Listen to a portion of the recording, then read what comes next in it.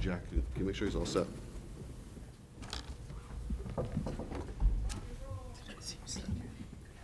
All right, we're going to get going tonight. Good evening. Welcome to the January 14th Zoning Board of Adjustment meeting. To my left is Mr. Carter Falk, who's the Deputy Planning Manager for the City of Nashua. Across the way, we have Mr. Jay Mancara, Mr. Robert Shaw, Mr. Steve Lionel, who acts as our Vice President, Mr. Jack Currier, Ms. Mariella McKay, who acts as our Secretary, and I'm J.P. Boucher, your Chair tonight. This meeting is recorded by a written transcript, audio tape, and video. We ask that you direct all testimony to the microphone, and that only one person speak at a time. If you don't have tonight's copy of tonight's agenda, you'll find it on the side table, right on the side underneath the screen there. Tonight we'll be hearing requests of deviations from the National Zoning Code in the form of applications for special exceptions and variances. And I'll explain both of those to you. A special exception is a request that seeks permission to do something that the zoning ordinance permits only under special circumstances. The 5 criteria required for this board to grant a request for a special exception are: 1, the requested use must be listed in the table of use regulations as a special exception. 2, the requested use will not create undue traffic congestion or unduly impair pedestrian safety. The requested use will not overload any public water, drainage, sewer system, or any other municipal system such that other areas of the city will be subjected to hazards affecting health, safety, or general welfare. 4, any special regulations for this use set forth in other sections of the zoning ordinance are fulfilled. And 5, the requested use will not impair the integrity or character of the zoning district of adjoining zones, nor be detrimental to the health, morals, or welfare of the residents of Nashua. A variance is a request that seeks permission to do something that the ordinance does not permit.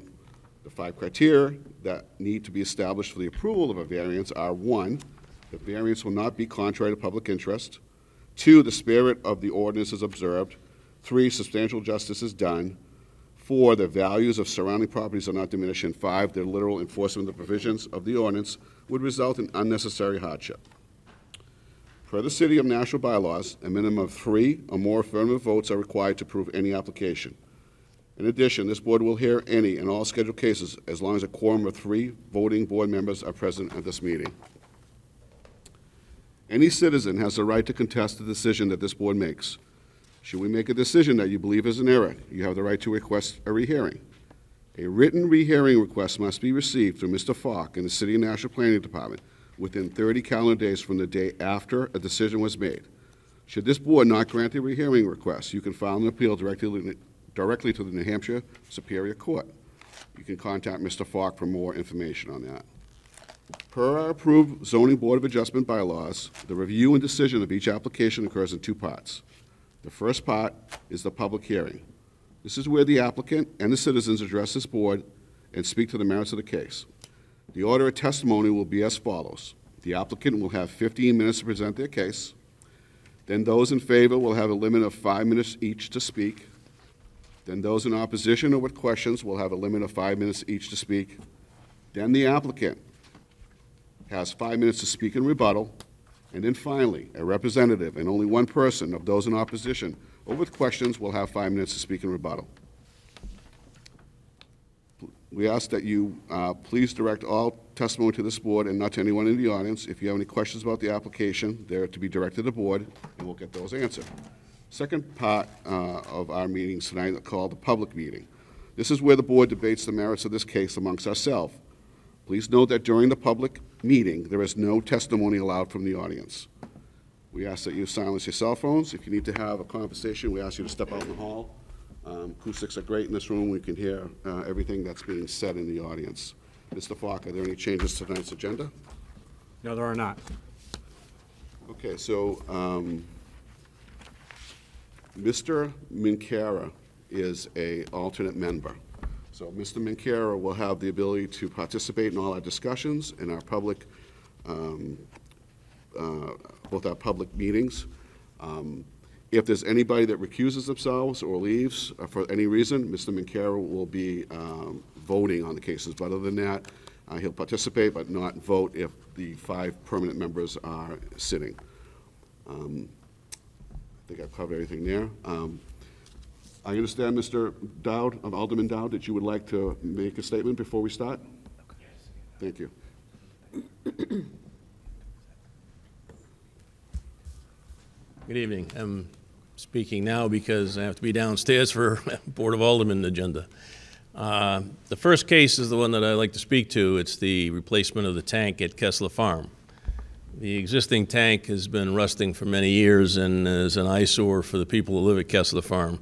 And the tank itself is critically important to the city as it provides the water and the water pressure for that whole northern part of the city.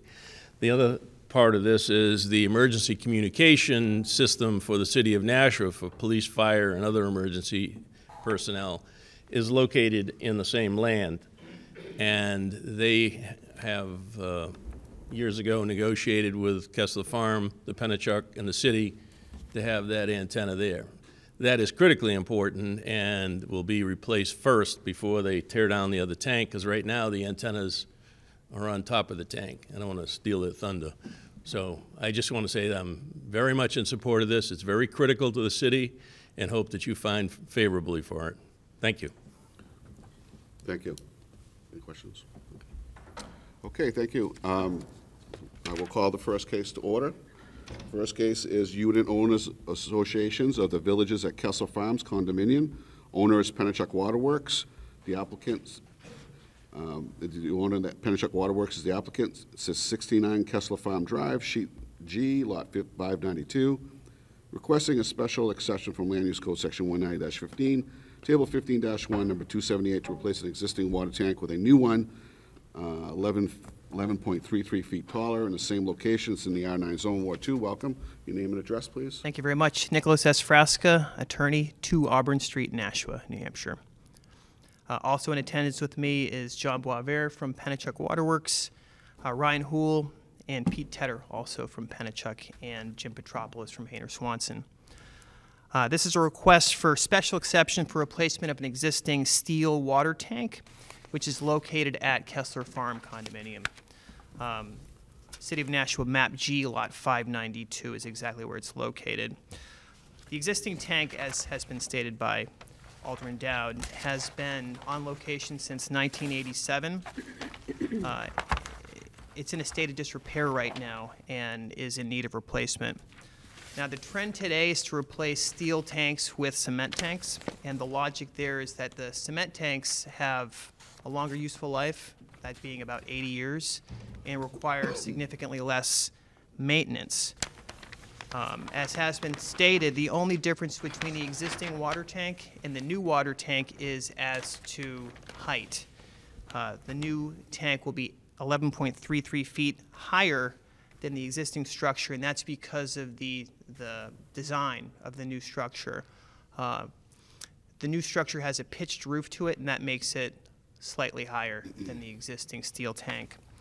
The project will involve some demolition of the existing steel structure and replacement with a new structure, and that should take about 8 to 10 months.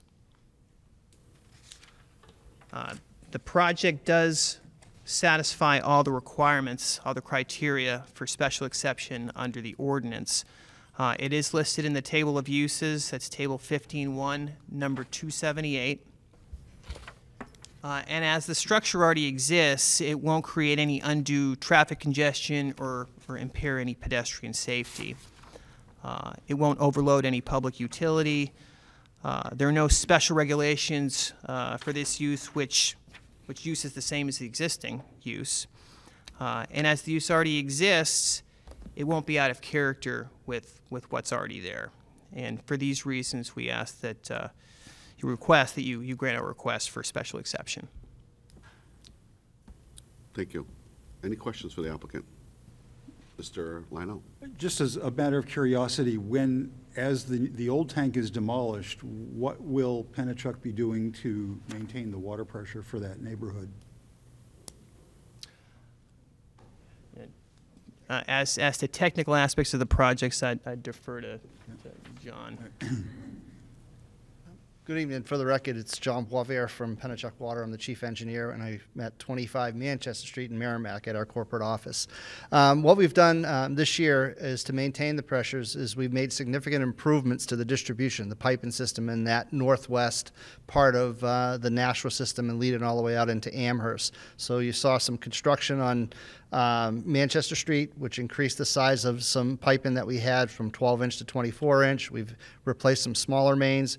We've added pipeline out in the vicinity of Nashua Airport that creates some piping loops out there that'll improve the water delivery and will also help us push water into the system from our pumping stations at the treatment plant, as well as bring water back from the existing what we call bond terrain tank, which is in Amherst. If you head out towards Milford, you can see the tank towards on your left before you get out towards 101. So that will help bring back water when we need it in emergency conditions, plus we've improved the pumping capacity out into our system with the piping. Thank you. Any other questions? Okay, seeing none, thank you. Okay. Anybody else like to speak in favor of this application? Seeing none, anybody with questions, concerns, or opposition to this application? Come on up, ma'am, give us your name and address. Appreciate it. Have to bring this down a little Sure. lower. My name is Denise Trombley, and I live at 70 Ramsgate Ridge in Nashua. One of my questions was already answered. I was concerned about the consistency and the water pressure up there for safety reasons, and also just to have it be livable. My questions were in 3 different categories. The first was safety in terms of the traffic on Ramsgate. As you see, the tank is like right where my place is. Just speak in the mic, ma'am. Yeah. Sorry, I can point. And so the concern was how much traffic will be on Ramsgate Ridge, because there are a lot of children there. And it's kind of a dead end, and it does lead to the water tank. So the traffic is an issue, construction traffic. And I understand that it was said that it would be limited, but I need to understand what limited means. So the timing, I guess, is spring into summer, but I'd like clarification on that as well. The dust and dirt and noise. There are a lot of people who live in those tight spaces who work 3rd shift. And, so the noise might be an issue. And I don't know about the dust and dirt during demolition or construction. So we kind of need to understand that a little bit better. The other thing is simply the what it looks like. When I first moved there, the trees were that little, and now they kind of cover the tank, so it makes it a lot more appealing. So I'd like to see if the trees will be larger than little baby trees. I haven't got another 30 years to wait for the trees to grow to make it appealing, so that for resale or any other reason. So I'd like to ensure that the trees are larger than the little baby trees.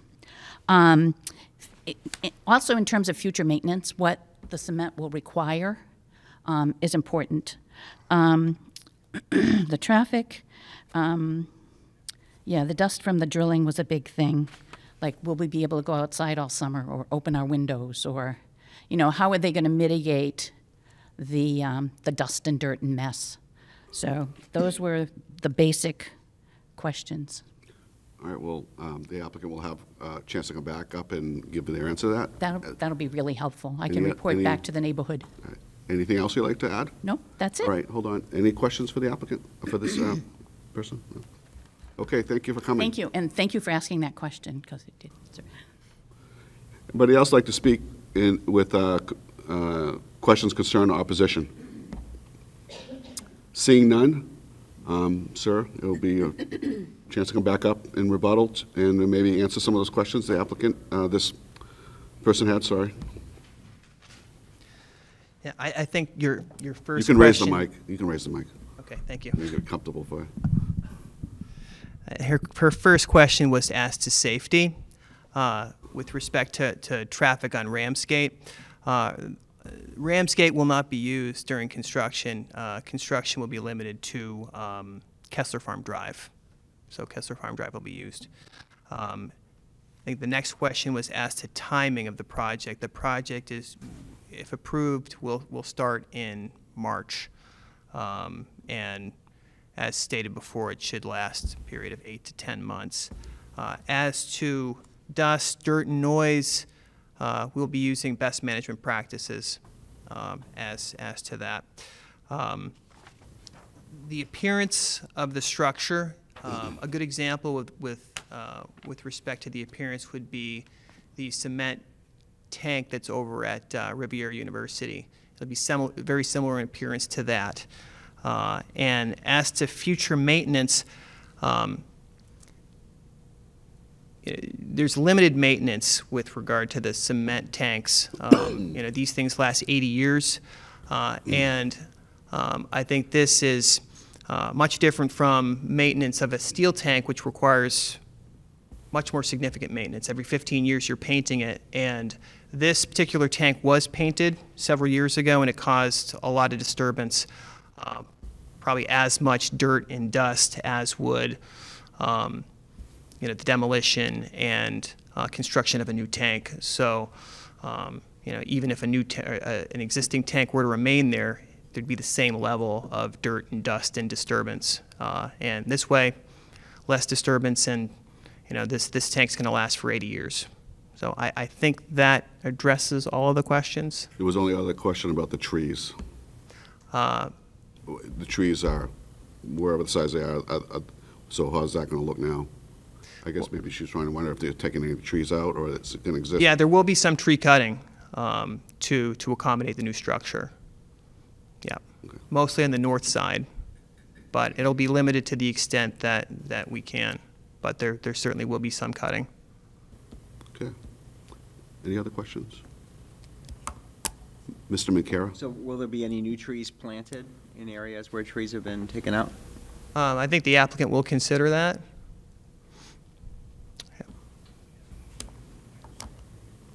Yeah, and they'll put together the standard landscaping plan with respect to tree removal.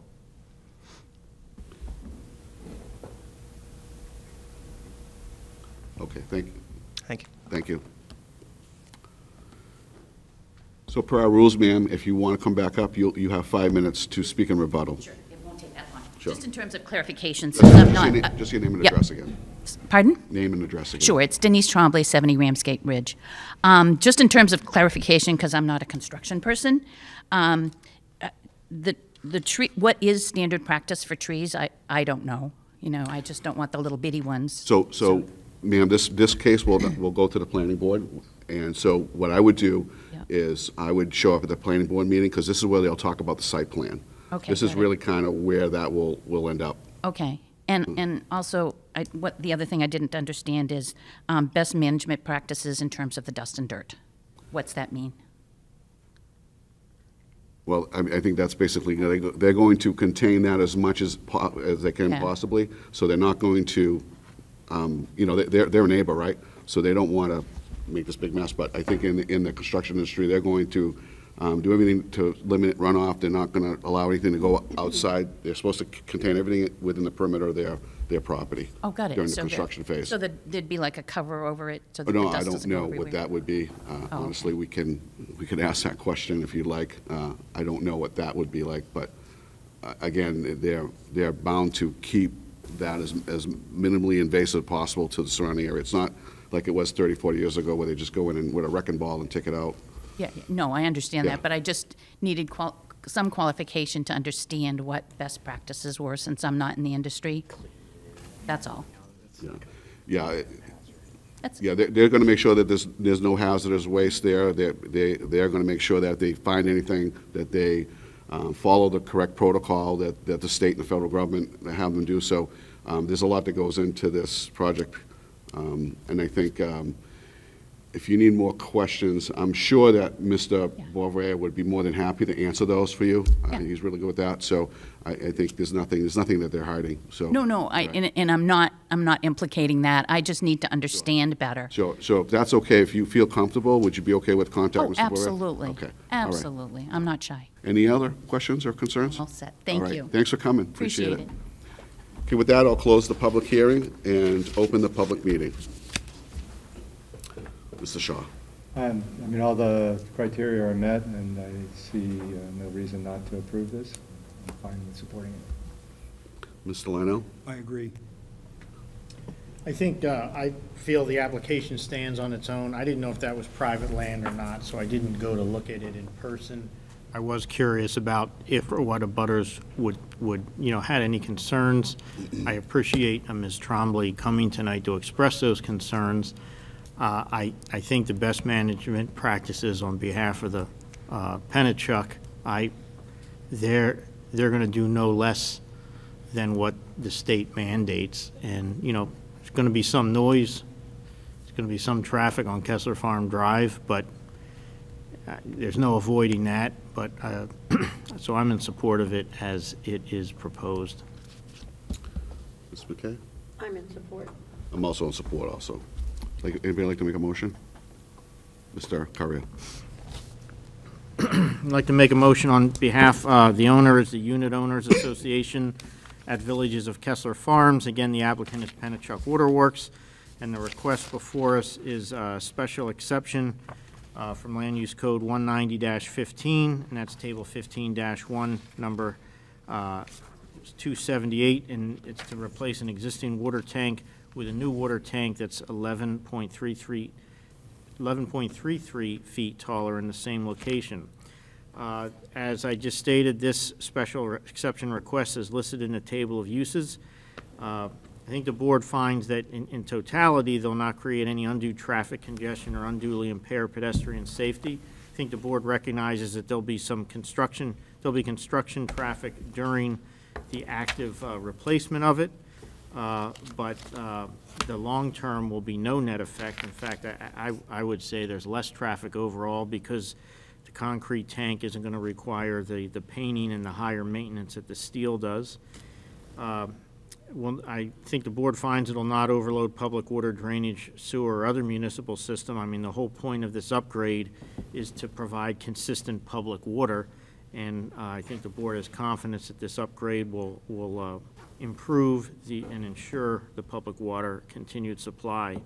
The special regulations are fulfilled, and I think the board finds it will not impair the integrity or be out of character with the neighborhood or to be detrimental to the health, morals, or welfare of the residents. I think the board finds it'll improve, again, the water service, which is in everybody's best interest. So I make a motion to approve as presented. Mr. Lionel, second. Any discussion? Seeing none, all those in favor? That's 5-0. Congratulations, the application's been approved. With that, I'll close case number 1. Mr. Boucher, I'm going to recuse myself on case number 2. I'm a customer of the applicant's abutter, and I prefer to recuse myself. All right. I will also be recusing myself, case number 2. All right. So, Mr. Lino. Okay. The call case number 2. Jose Mendez and Angela Lero owners, Angela Lero applicant. Address is 13, is it Alder Drive? Okay, it's sheet 139, lot 112, requesting special exception from Land Use Code section 190-47, section B, to allow a major home occupation for an in-home daycare for 12 children. This is in the R9 zone, Ward 6. The applicant, come up and please give your name and address and walk us through your application, please. Hi, my name is Angela Laro. I live at 13 Alder Drive. I'm here today to request a special exception to have run an in-home daycare. Welcome. Thank you. My first time doing something like this, so I'm not really sure what I should say. This is my first time leading this meeting, so fine. So your application doesn't say an awful lot, so what is your background here? What have you been doing before? I've worked in many childcares. I'm almost done my degree in early childhood education. I currently take care of my 2 children with 3 other children, and I would like to still stay home and take care of my children while providing childcare for other families, while providing for my own family at the same time. Okay, and your proposal is, do you have any modifications of your home that you're planning to use for this? I plan on using my basement, which will be finished. And the only modifications we have made is working on an egress to exit the basement, so the children have 2 exits. Okay. When I went by your property, I saw that there were what looked like construction vehicles or something parked in this back lot. Are they going to continue to be there, or is that part of the area that you would use for this daycare? No, they will not be, and I do plan on using that area for parking to avoid any traffic congestion or any cars parked on the street. Okay. I'm unfamiliar with the state regulations regarding in-home daycare and number of children. 12 is higher than I'm used to seeing. Are you familiar with what those regulations allow? Mr. Falk can say, yes. For a residential use, the maximum that our city code allows is 12 children. You can watch 3 in your house without any approval by the city. The maximum you can have is 12, but the land area has to meet the minimum zoning district requirements. And the applicant does have a lot that is larger than the minimum that the R9 requires. So her lot size is okay, and she's basically asking for the maximum number of children that the code allows. Okay, thank you. And will it be just yourself who's watching these 12 children, or do you have somebody else who will be helping you? It is myself and my best friend who's here with me tonight that will be working with me to take care of these 12 children. Okay. Are there any other board members who have questions? Mr. Mancara. Could you talk a bit about, I had the same question about the vehicles on the site. So you mentioned that you're going to use that area for parking. So just first of all, is that going to be paved or unpaved? And can you talk a bit about how vehicles are going to circulate on the property? How are they going to access the parking area and exit? Well, they'll have access to my driveway, which would fit 2 more cars. And where the other parking is my side yard. It's big enough to where they could go in and turn around in it and come back out. I'm not sure if that's... So are you going to pave another it's not currently paved. It has like pebbles almost. I don't know exactly what they're called. It's not dirt. My dad put it down for me, so I'm not 100% sure what they're called. Keystone or something like that? Yeah, something like that, so that the cars have access and they won't be driving through mud and lawn. And we do have an entrance from the fence that way, so they can walk to the back egress to enter my home. And I assume, if I may, that you'll be creating an outdoor play area? Yes, I actually brought pictures of the parking and my fenced-in backyard for where they're going to have a play area. Are those pictures that are not in your application that you'd like to present to the board? Yes, if I could. That Yes, way you please. guys know. Hand them to Mr. Mancara, please. Can I give them to you? Yes. And we need to hold on to those for 30 days, you're fine.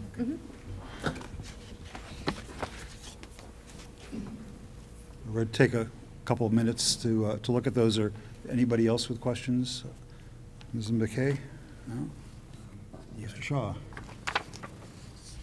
I wanted to also check in about I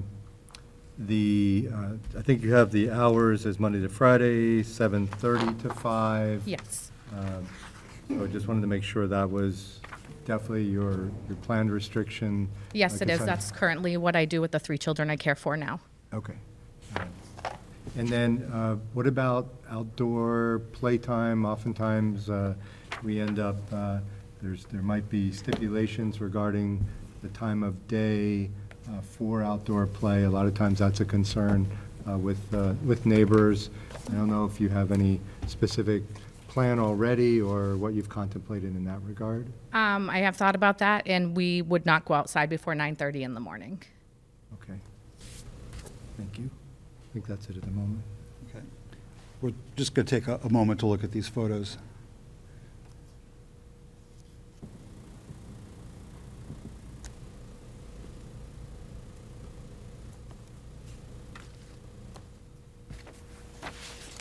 Mr. Lyon. I can also.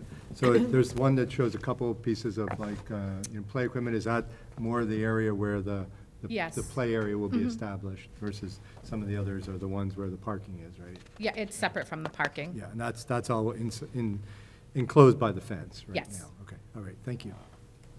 Oh,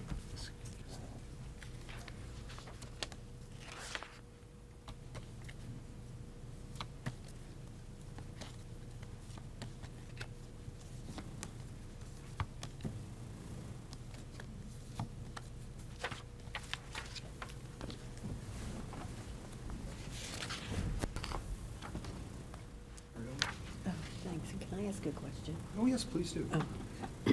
Thanks. A question, I don't see it.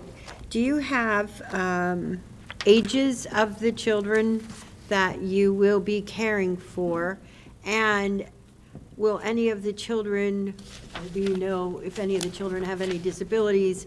And if that's an issue, are you able to accommodate and modify for that situation? I know by state regulations that the 12 children, I can only have 4 of them under 3, and the rest will be above 3 in school age.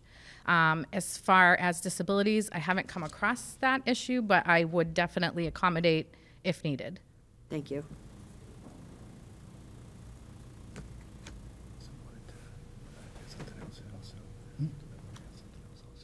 Please do. Yeah. Also, just, so I wanted to go back, you also said, I think, that you're currently basically taking care of 3 children? Yes, I am. All right. And then, one of the things I know this board has found ourselves doing in other times in the past is looking to potentially do a limited approval for perhaps 6 or 9 children prior to going to the 12, because it's a pretty significant, usage, and oftentimes between the concerns generally of when there isn't really an established daycare already, and oftentimes neighbors' concerns about the scope of what might be going on. So I don't know how you feel about that, and if you've thought about, any sort of possible transition that you would be perhaps okay with, and/or obviously this board might still want to consider and still, would need to limit, but kind of curious as to where that might put you with your plans. Honestly, I haven't thought about going lower than 12. I've always been familiar with working with many children. I have many years of experience with more children than just 3 or 9.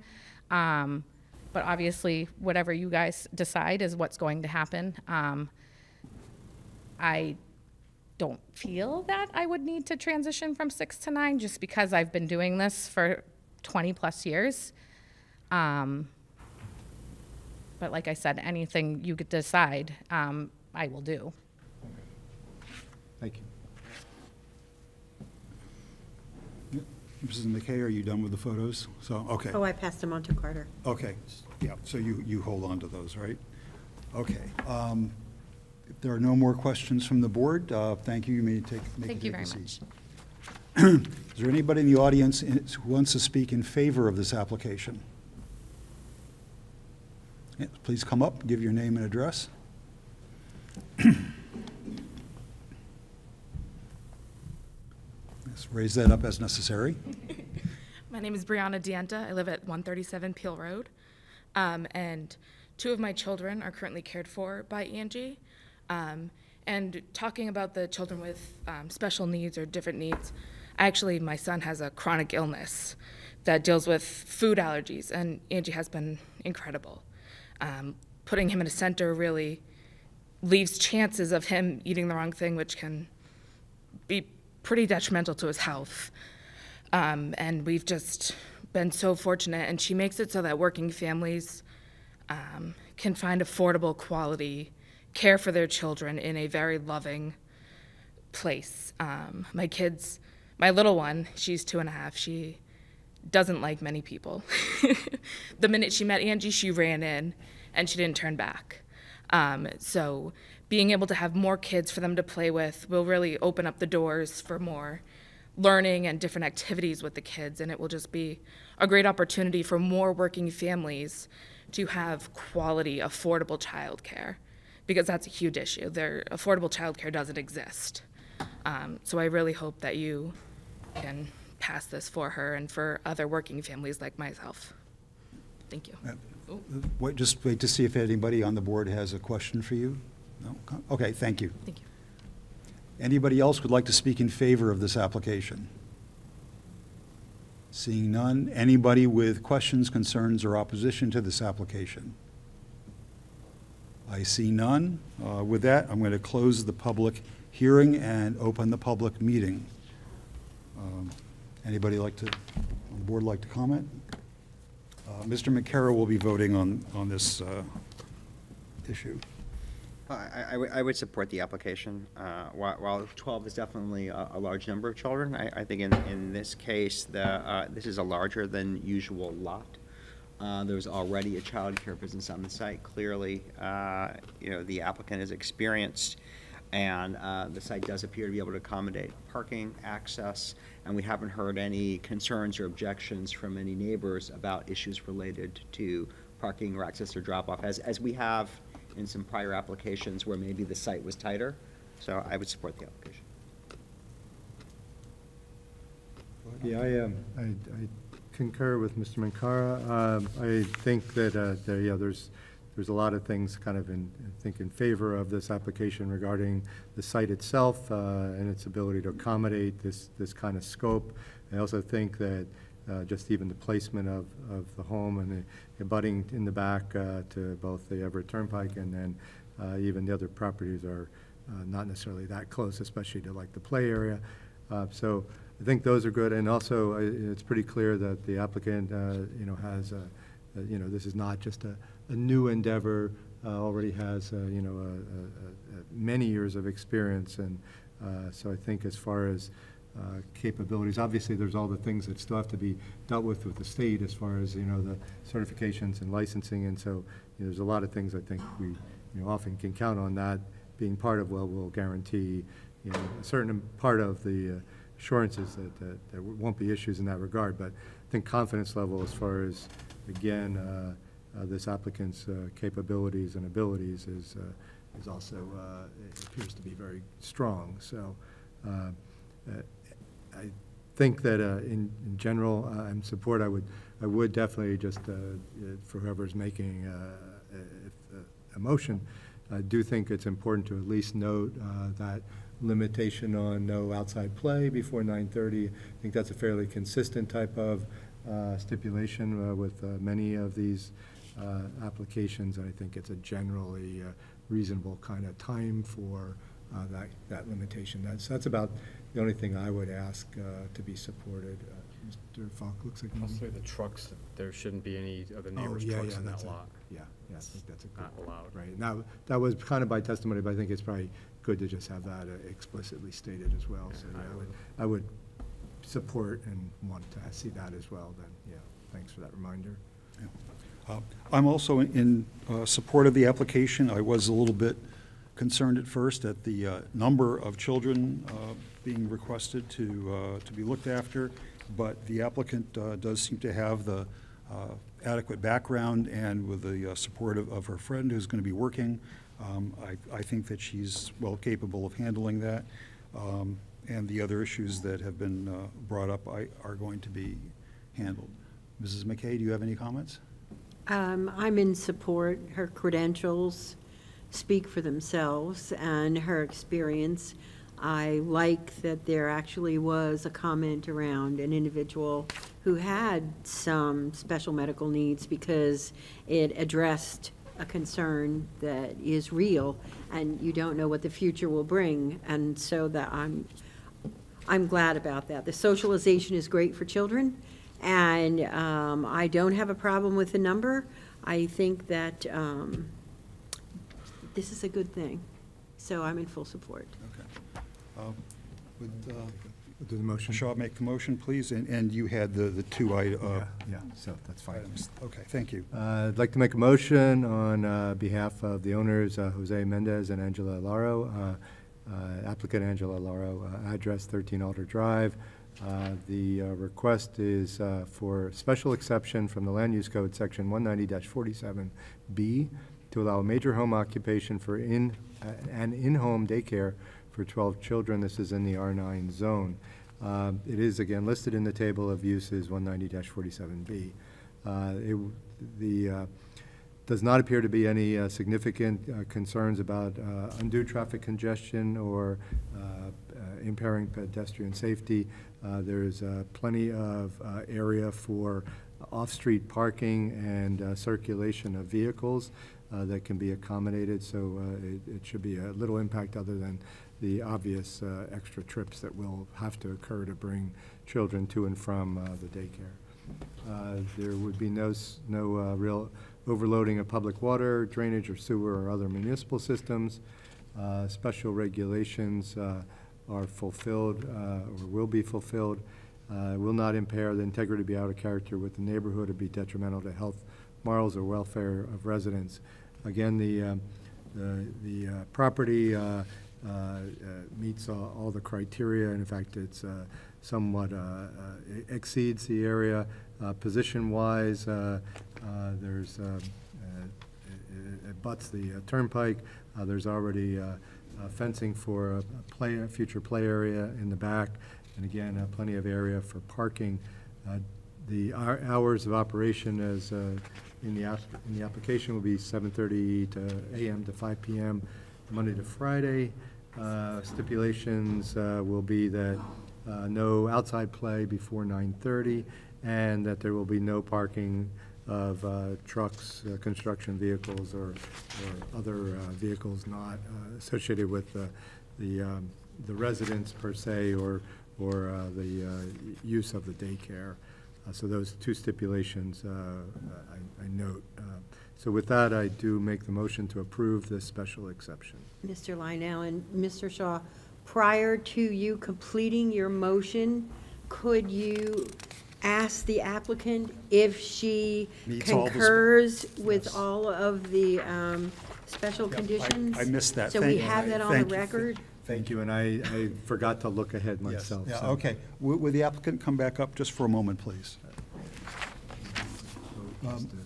Well, do we need, okay, should, yes. yeah, just We to take reopen a the vote public- to reopen the public public hearing.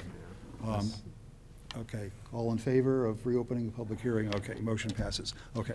There are 6 special conditions for childcare facilities, and have you reviewed these? Are you familiar with them? Yes. Okay, so most of these you've already discussed. Facility shall be subordinate to a single-family detached dwelling, which it is. Maximum of 12 children, you've already noted. The lot we've already determined is of adequate size. There's adequate on-site parking. You've already got an outdoor activity area that meets the conditions. The one item that we did not discuss is no sign shall be permitted except for a nameplate not exceeding 1 square foot in size and attached flat to the main structure. Do you agree to that condition? Yes, I do. Okay, thank you. That's all. Thank you. So the applicant has agreed to all of the special conditions for this. Thank you, Mrs. McKay. You're welcome. I Yeah, second thank you for the Mr. catch. Shaw's motion on that. Okay, so, all right, so now we're back to the motion. Any further discussion on the motion? Okay, a second on the motion? Mrs. McKay seconded the motion, okay. All those in favor of approving? That's unanimous, 4 votes, and the motion passes. So your special exception is granted. There is a 30-day window of appeal that if somebody wants to object, but, so you just be aware of that, please. And if you have any questions about that, you can always contact Mr. Fong.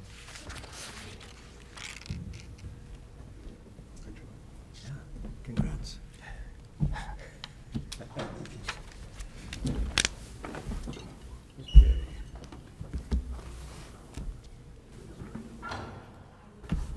All right, so I'm going to just take something out of order. We'll get back to the cases just shortly.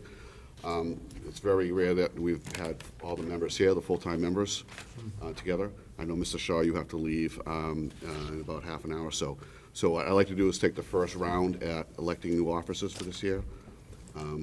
we can have that discussion, and again, the process is, for the audience, that we discuss officers. If there's a nomination, there's a nomination, and then it has to be seconded, has to be done again at a future meeting. So I'll start off. I will serve the board in any capacity. It doesn't really matter to me. I'm ready to step down, step away from being the chairman, or stay, or in another capacity. So I'm open to anything that's there or what I'm needed to do. Okay, so, Ms. McKay? Would you mind if I wanted to step up for chair?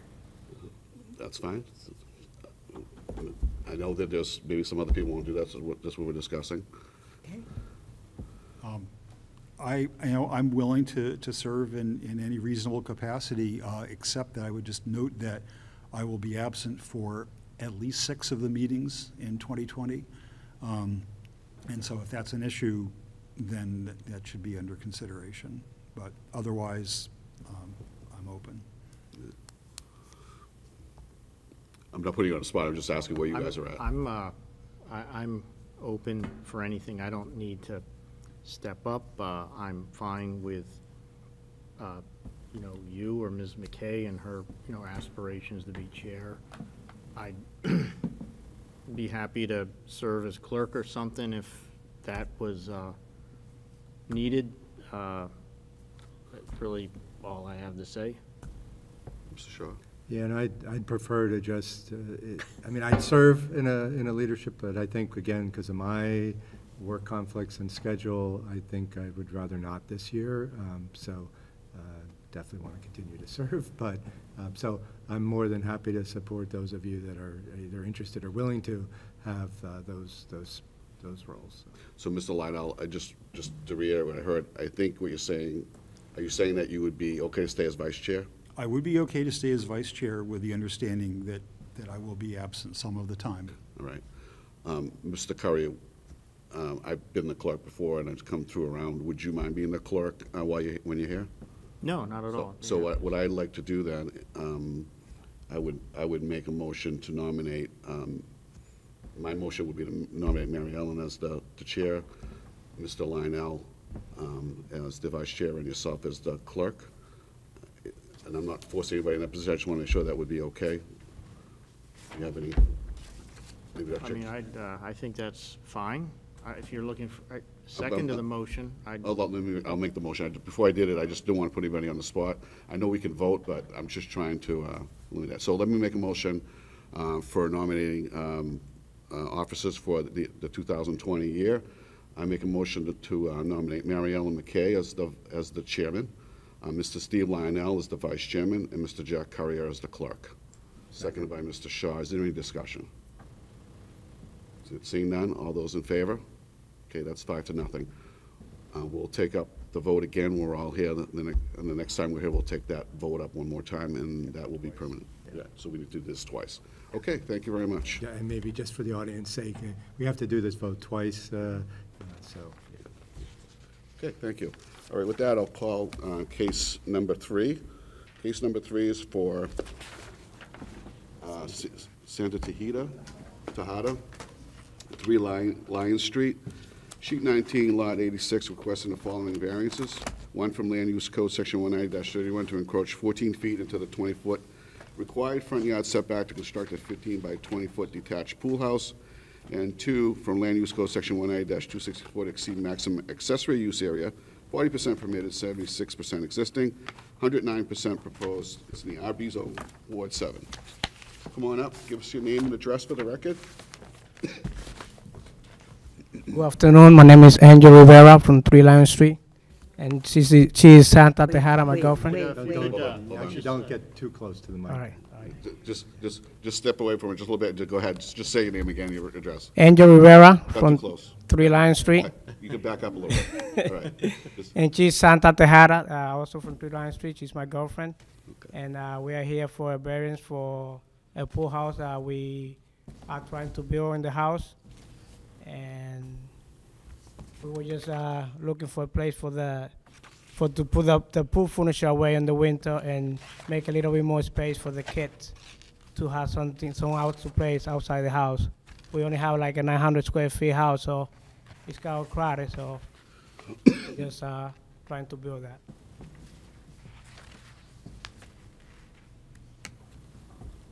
Okay, so what, your property is not very deep, right? No, it's, Right. yeah, Your backyard, you don't have much of a backyard, correct? I don't. So this is kind of the only place that, look like- Pretty much, because the 20 feet is pretty much where the pool starts, so I will be building the house on top of the pool. So right there, where it is right now, is like the close I can get it to the pool without. I've been working construction for 20 years, so I was trying to avoid making any structure too close to the pool, so I don't add extra weight. I build everything with 2x12s. I built my huddle with 2x12s, and I did my structure with 2x10 on the roof. So we're just like, that's the only place where I can put it.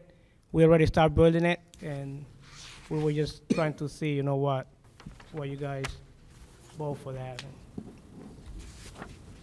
Any questions, Mr. Lionel? Yeah, I did notice that you've already completed a significant construction on this. I assume that you applied for a building permit at some point. And did the city inform you at that time that you needed a variance? Usually that they would do that. No, I didn't apply for a building permit when I started. And like you're saying, it's already, I would say, halfway the structure done. It's unfinished, so once I finish it, it will look, way nicer. And like I say, it's not even done yet, but I haven't applied for a permit yet. At what point did you become aware that you needed to apply for a variance? When the town went to the house and told me about it, I didn't know I was needing a permit when it wasn't attached to the house. It was more like when in my idea I was trying to build like a gazebo, but then when I did the measurement, I ended up making it a little bit bigger than what I thought it was going to be. So at that point, then the city stopped by and told me to come here to, and before I put the permit, they told me that I should just get to the hearing, so that way it would be okay for you guys, so I can put the permit right beside that, so. Thank you. Any other questions? Yeah, I guess. Yeah, Mr. Correa. If, kind of maybe hypothetically, if knowing that a variance is required to build it in this location, I site walk all of the applications. I don't get a real good feel for your backyard because there's kind of a fence there, but is there any other location that could accommodate, a house, whatever the structure is? And I guess the other thing is, if this were approved, was your plan to finish it off so it would be like a shed, or was it to leave it open like kind of an open pool house? No, I even, everything going to be glass around it, so it's going to be winterized, so it's going to be closed for the furniture doesn't get cold. Yeah. So pretty much everything going to be visible because I'm planning to do glass, the whole perimeter of the place. We have door, we already did the roof so stuff doesn't get wet. So pretty much it's going to be like a watertight close. It will not just be like a shed, it will be very furnished and in my opinion, it will not be something that you will drop by and you're going to look like it look unfinished. It would be something that it will actually will look nice and. Yeah. The other question I have is, I'm just curious, is there concrete, is there a foundation under it, is it just? Yes, there's concrete in that area, and the footings were done for the columns. You have a 6x6 columns, I believe is almost every 16 feet, and yeah, it has structure. Okay, and getting back to the first question, like, if you were aware that a variance was needed.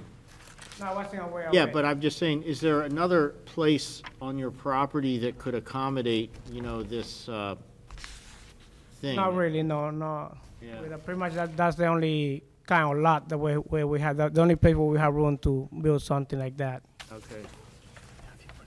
All right, and then I guess the other question I have was the fence present before? Yes, we've been living in that house for 8 years, and the fence we did as soon we bought the house back then. So the fence has always been in the same Yes. location? Yeah, okay.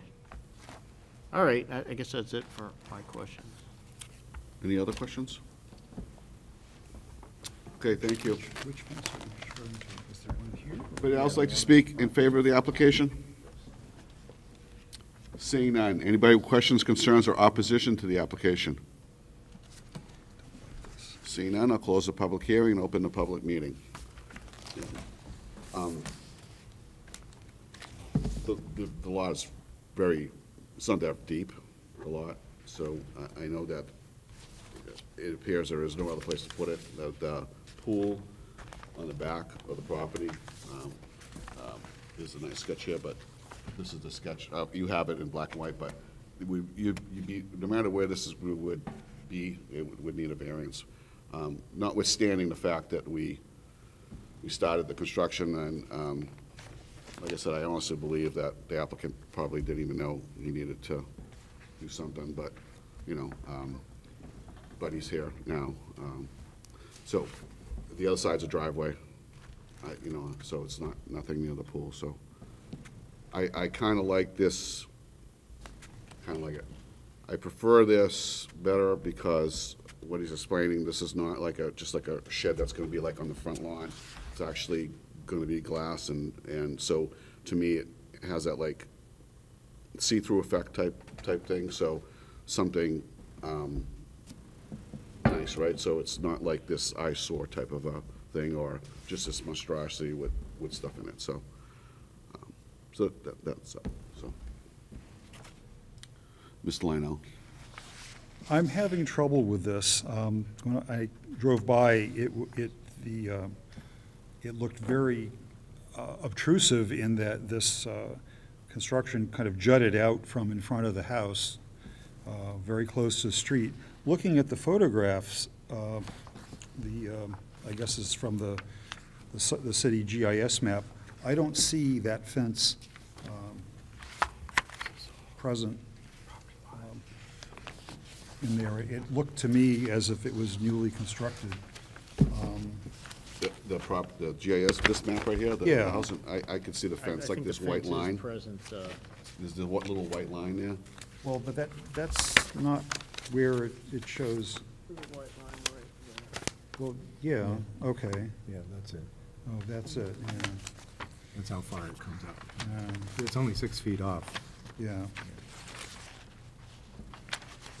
I always take issue with projects that are mostly done, and then they said, oh, gee, I needed a building permit for this. But I'll wait to see what other board members have to say.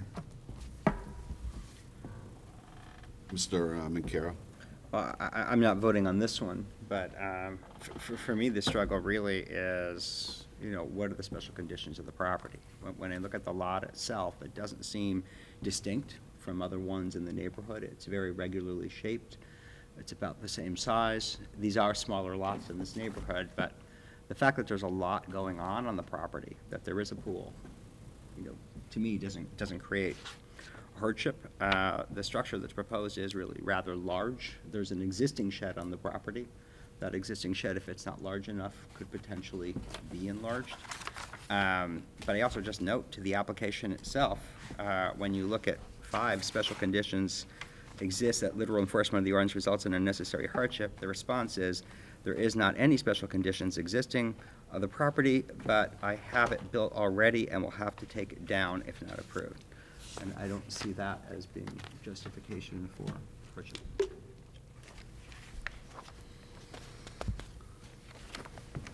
Correct. I feel the same way as Mr. Minkara. I struggle with a front yard encroachment. I mean, when you drive around the neighborhood, I in a way, because it looks like it could be a nice, I'm think it'll be, if it were completed, a very nice structure. As I drive in the neighborhood, I don't see anything like that. You know, I was almost trying to find something that I could say this is a bit of in character in the neighborhood, but I don't, you know, and it is a bit camouflaged with the front fence, but I don't see that as a justification to allow such a large front yard encroachment, and I don't find any special conditions on the property, just sticking to the letter of the law as Mr. Mancara always does. So I'm struggling with it. You know, feel free to convince me I'm, you know, seeing it wrong, but I struggle to find, support the application. I don't think the hardship is there. Mr. Shaw? Yeah, I think I'm at a similar spot. I mean, I think it's always, it's frustrating in a way with these ones where there's something that already is happening and we're dealing with maybe having to undo construction or remove something. But, I mean, Mr. McCarr made a really good point, but also I try to look at these and still really ask, like, what would I have done if the structure wasn't now pre-existing, and would I be in support of this? And I don't see that as being, this is really imposing. I mean, I was encouraged by, you know, the glass enclosure, and I agree with the point you made earlier, Mr. Boucher, that I think that might help a lot in terms of less imposition ultimately, or that feel, but we're still talking about something that's only 6 feet off the property line, and in this case, it appears to be one of those situations where it's not even like there's a lot of extra city right-of-way where really the property is by feel set back further. This time it looks like it's pretty much that 6 feet or not much different than that. So there's part of me just, you know, kind of would like to feel like I could support this, but I don't think the justification's there, and I don't think I would have supported it if it were just presented as an initial proposal. So I think that's where I'm at. I agree with you. I think the scale, and again, the idea with the glass, that's why I brought it up, was that the idea. I think if the scale was very different, maybe I'd find some support for it, but I unfortunately can't find support for this. This is just way too intrusive, too big. So, you know, and we don't want to sit here and design the thing for them. So, and again, maybe I'm going off on a tangent. My question is always trying to do the best that we can as a board, and also do the best we can for our the applicants and helping them. So, I know I've said this before, and my idea is, you know, do we give the applicant an opportunity to come back with something different and see if that's the case? But again, I'm not doing this so that we approve something smaller. I don't even know if that's really where we want to go with this, or just vote on the case as it is. Mr. Leno. To me, something smaller isn't necessarily going to help. Mr. Falk, do you have any information about that fence? Because clearly a variance would have been needed to put up that fence so close to the property line, right? In the front? Actually, there's no setback for fences. As long as they don't exceed 6 feet in height, they can go anywhere on your property. No, yeah, okay, I suppose so. Unless it's a corner lot and it's impeding or Right. blocking vehicular Sightlines, yeah. views Yeah. as you pull up to a Right. corner. All right, all right. Mr. Shaw. I mean, I would be open to, you know, seeing if the applicant wants to, you know, reconsider a smaller scale. I also, I know, I appreciate your point about not wanting to get into, like, designing things, but, you know, and Mr. McCarr noted, there is an existing shed back there. I don't think there's anywhere they can go any depth-wise, because that's already, looks like it's probably pretty much at the end of the property, but maybe that space, you know, that if it was just to be extended, made a longer shed, I don't know, but, you know, or just simply something that might scale this back. So I'm not saying that I really know if I could ultimately, support even a scale back. But, if it is able to be brought back so the encroachment is not as significant, I think that at least, might be a little bit easier to deal with. It might be hard to get it back to, where the kind of front facade is of the existing house, but maybe if it's only a couple feet different than that, it might have less of a feel of this is the one thing when you kind of look down kind of the, I know it's not a long street, you really just have a couple houses on either side, so, but even that kind of sense of the general sight line, I think that's oftentimes, I think, the kind of thing where if you don't have something that's significantly different, it's much more, I think, visually, reasonable. So I guess in those senses, I don't know, what the applicant might be interested or willing to, look at, but I would be open to giving them that opportunity. Mr. Currier? I mean, I'm open to your suggestion. My inclination, slight preference would be to just vote on it as it is. The Fisher v. Dover leaves the opportunity that if there's what the board defines as a significant redesign, then that's a different application. So, so I have a slight preference to just vote on it, but I go either way. We haven't, I don't think we've heard from Ms. McKay. Yes, I'm sorry, Ms. McKay's been very quiet. You're practicing for your new role. Yeah. I don't know. I'm not inclined to see somebody take down something they've already put up, and so I struggle with that piece of it. I would be inclined if they want to scale it back a little bit, sure. I guess I don't have the bandwidth to have it taken down. That's my whole issue. But I don't know, there's no other place for it to go other than maybe it does get scaled back. Maybe that's it, and maybe we do that, but I'm on the horns of a dilemma, and so that's why I'm so quiet. And again, I just brought that up because I know that even a scale back doesn't mean anything because it still may be not possible. So having listened to the discussion, I think I'd rather more support Mr. Currier's position because if it's going to be something different, it's going to be something. I'm not saying anything will be the same board that's here, but I think for myself, if it's something completely different and more ways scaled back, I think I would consider it as a different application. So I would be more inclined to follow Mr. Currier's. Mr. Shaw? Yeah, I think I can be okay with that too, because I think to really get it to something that I think I'm likely to approve, and maybe even if I try to project that as far as the rest of the opinion stated already, I do think it has to go from something that's more of a minor adjustment or, that tweaking to something that's got greater significance where I would think it would pass the Fisher v. Dover kind of concept as far as it would be a major change or something different enough that we would be inclined to look at that and not consider it to be the same application. So, Yeah, I would consider that. I think that's a fair compromise. Very fair. I also agree. Okay. Do you want to make a motion? I'll do it. Okay, so which motion do we want to make? All right, but, all right, well, we're going to make a motion to deny. to deny, yeah, okay, yeah. Take them together. We'll take them together. Both together. Yes, we're going to take both variance requests together.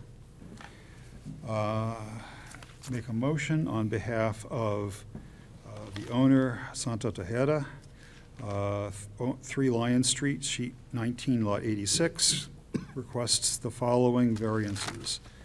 Number 1, from Land Use Code Section 190-31 to encroach 14 feet into the 20-foot required front yard setback to construct a 15-foot by 20-foot detached pool house, and 2, from Land Use Code Section 190-264 to exceed maximum accessory use area, 40% permitted, 76% existing, 109% proposed. This is in the RB zone, Ward 7. The board feels that the variance it would not be appropriate given there are insufficient special conditions of the property for the benefit sought by the applicant, and there may be some other reasonable method that they can apply to get some of what they want. The board does not believe this is within the spirit and intent of the ordinance. Although we have no testimony, there is some concern that the obtrusive nature of this building above the fence will adversely affect the property values of surrounding parcels. The board is concerned that it is contrary to public interest. Substantial justice to the applicant would be served, but I make a motion to deny the application. Seconded by Mr. Shaw. Any discussion? Seeing none. All in favor to deny the application? That's 5-0. Sorry, sir, your application has been denied. You can call Mr. Falk anytime after tomorrow, and he can let you know what your options are going forward. All right, thank you for coming. With that, I'll close case number 3. Take a break. Yeah, and I have to excuse myself due to a work commitment. All right. So. Anybody else need to take a break right now? Can we take a couple minutes so I We're can? going to take a 5-minute break.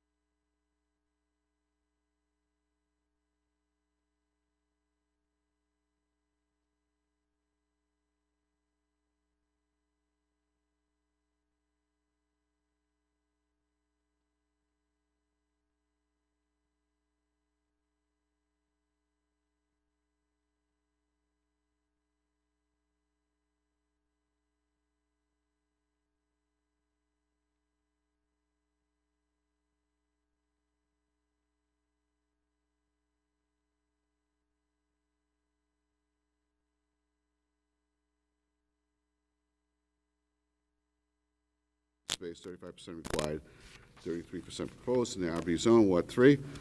Welcome, and just give us your name and address, please. Al Monaco, 39 Amherst Street. And I'm here to make my driveway bigger. So originally it was already about 30-ish feet wide up towards the house. I put a garage on and then tried to meet the requirements by being with the 24-foot curb cut. And when I did, the edge of the road got cut up. So I did repave it already. The binder coat is down, and it's 30 feet, goes down to the 24 feet, and then goes out to 40 feet. The problem that I have is the 40 feet is too close to the artillery lane. It needs to be back further. So where the structure is, the corner of the structure would be about 2 feet off of there so that you wouldn't be able to drive on it.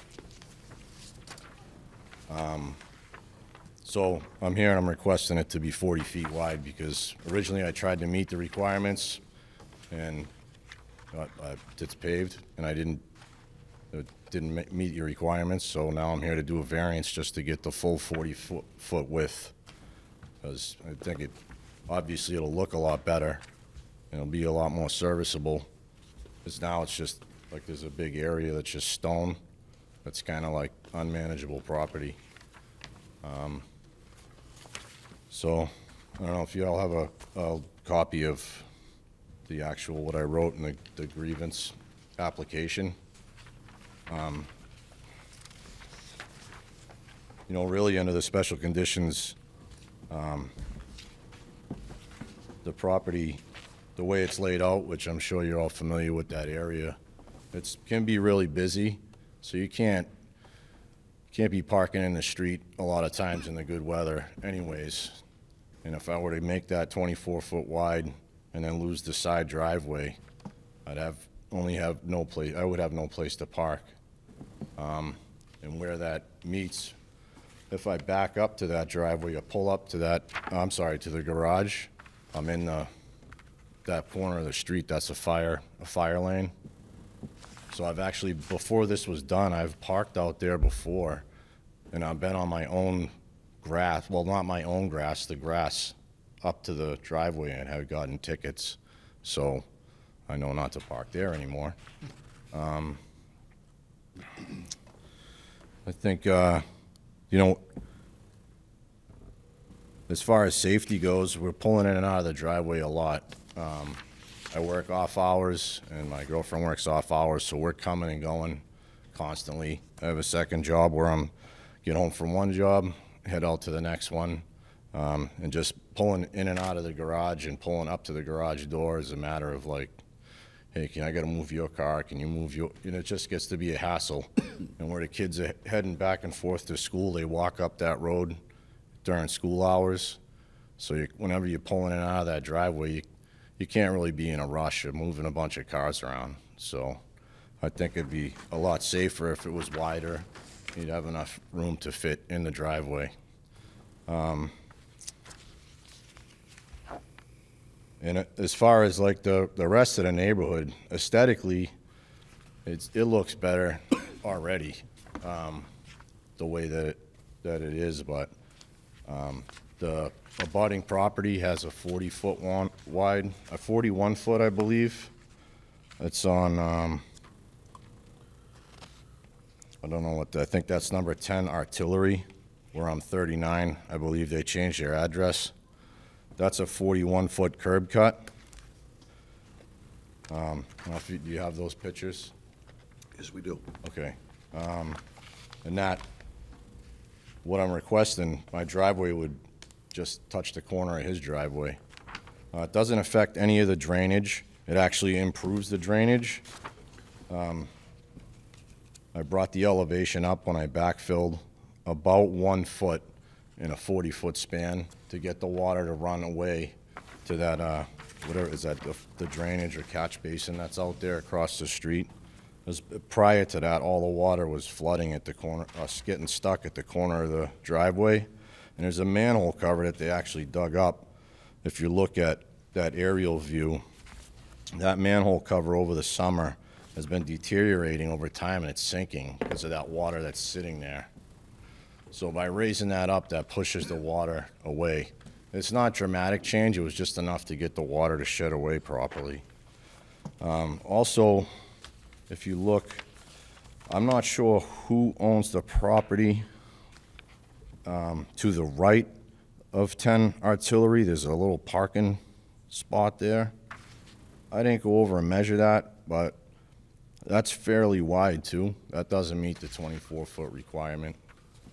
And if you look at 30, hold on. Let's see. Number 43, they're meet a 36-foot, they have a 36-foot curb cut as well. It looks a lot longer because the driveway next to it, where I don't know if it's their property line, but where the seam is, where the pavement is, it looks longer than 36, but from pavement line to pavement line, they have 36 feet. So that's why I'm here. Okay. Any questions for the applicant? Mr. Correa? When I took a look at your place, you know, it looks like there's new asphalt there.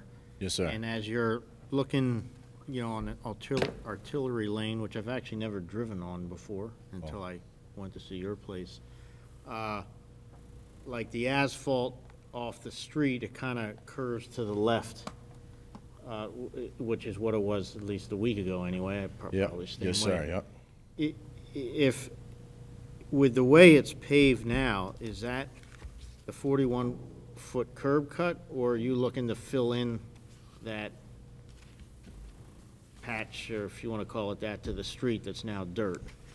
Yes, I'm looking to fill in that, exactly what you're talking about. There's just some 1.5-inch drainage rock there. Okay. That's what you're talking about, sir? Yeah, on the left. Yeah, I want to fill that in so it's paved, so it's all pavement. Okay, and so what is the curb cut now? 30 feet.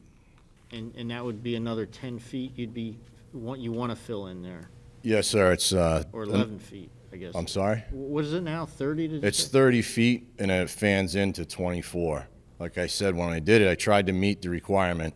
I'm not making excuse, but when we cut the curb, it was all crooked. So that fresh pavement was done that way because it kept breaking apart, and it looked terrible.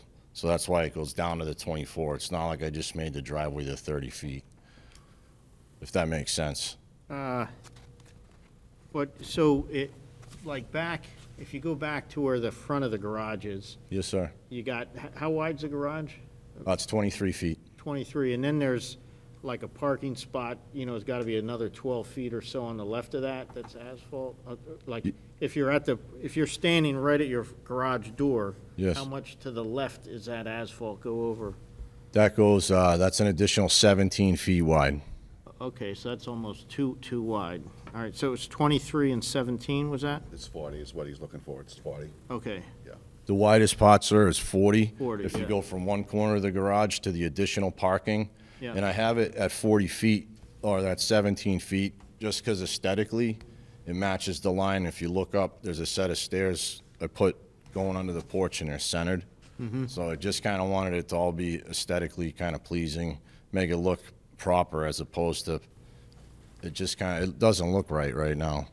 The way it's curved, and it's just not as tidy as it could be. Yeah. Okay. Thank you. Mr. Mancara?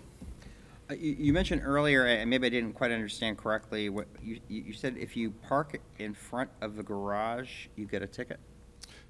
Prior to building the garage, there was just in that aerial view, you can see before the garage was up, if you were to park, if you look to the corner of what I believe is considered 14 Artillery and 10 Artillery, if you go to the corner of 14 Artillery, right there, there's grass there, and if you're parked, say perpendicular, like you're on the right, or parallel with the road, but perpendicular to the house, if you're parked right there, that's considered a fire lane. Okay. So with the garage being there, if I park across the front of the driveway, I'm essentially, or not the driveway, it's still the city right away, but where it would be coming out, it's still city property. If I'm parked in there, I still have the potential to get a ticket for being in a fire lane. So if you park in front of your current garage, you're still in the right-of-way? No, I'm good. I have, You've got 12 feet. I got 12 feet, yeah. I wouldn't put my truck there, but I could park something small probably across there. It would just be, I'd have to park across it and drive on the lawn and block the front door. So there is room to be off of the road, but I don't think I'm answering your question. So, Mr. McCarron, I think Mr. Falk has an explanation. There's a swale area that in front of that garage in the street, right? Yeah, between the garage and the property line, it's only 12 feet. So if his truck is parked there, his truck is going to be almost, he's got a big truck, it's going to be halfway into the right-of-way. There's a large swale area there. If you look, Yeah, I get that. What I'm saying is that the garage is 12 feet back from Artillery Lane. So if you are parked perpendicular to the street facing the garage, part of your vehicles, the vehicles that are parked in front of the garage will always be in the public right-of-way. probably. Yeah. There's very little That was my room. question. That's why he has the driveway on the side of the garage, so he can park without getting a ticket in his own Right. property. And if I could just add another question, when was the garage built? This year, I'm still in the process. It's almost buttoned up now. I have the permits and He has a permit all for it the, and everything's, I'm not He's all questioning. fine Okay. with it.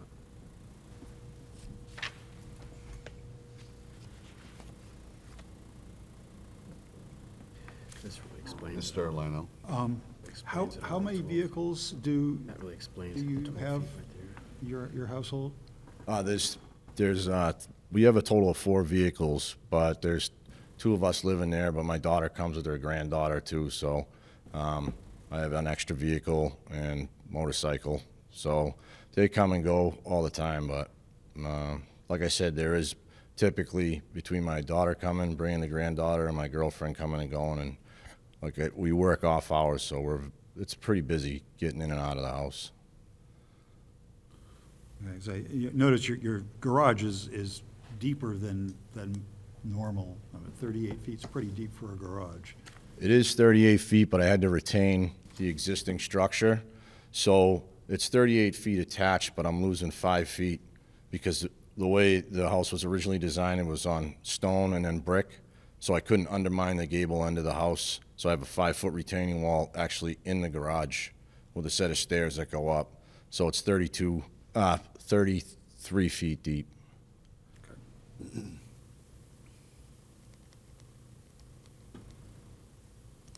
Any other questions? None? Thank you. Anybody else like to speak in favor of this application? That's, he's a neighbor. So we have one email that came in support. To whom it may concern, the 24-foot driveway opening is perfectly fine. For It's this- not in It's in support. No, it's not opposition. in support. I'm sorry. All right, so, anybody else like to speak in favor? All right, seeing none.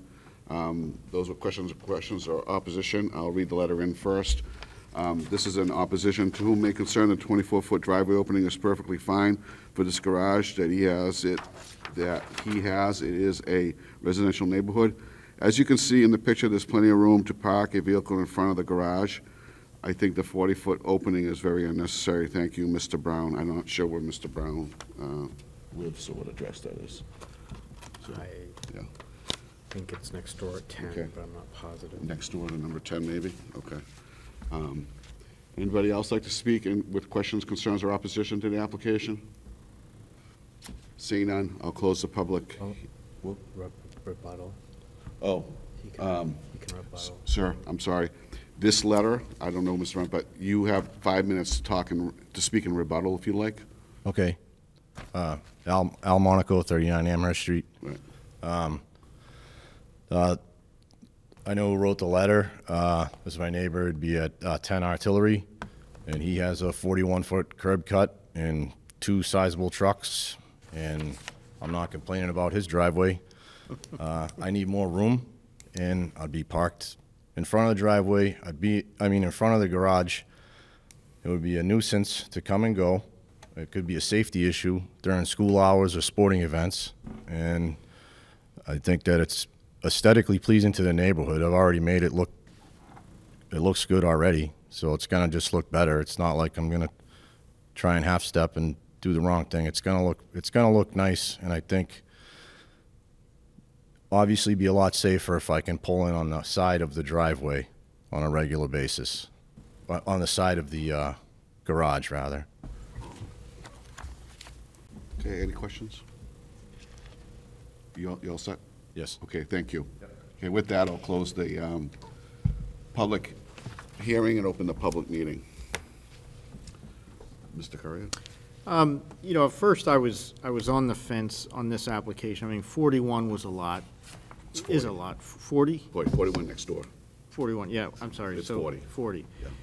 But, you know, I'd never been on Artillery Lane, and not only next door, to me, there's several other properties that may not have a paved driveway, but the people are using the full width of it,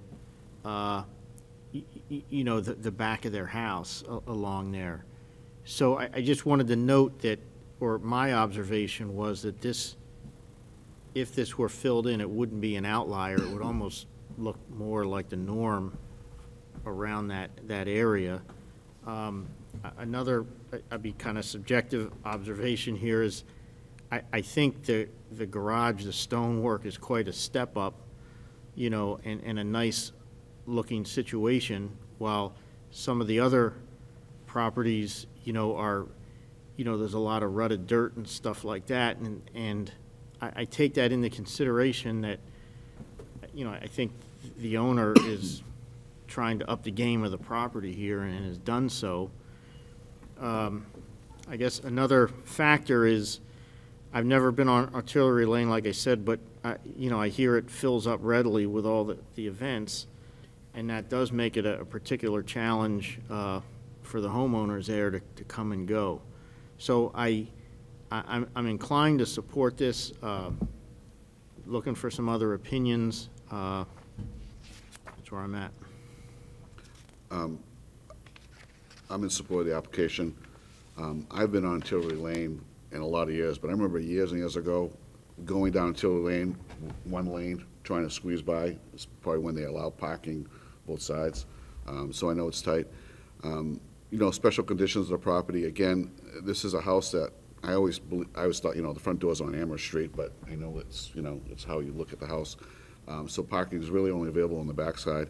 And again, what they're facing is city property. So it's not more houses on that side where it's in conflict with a lot more people coming and going from their homes on the other side of the street.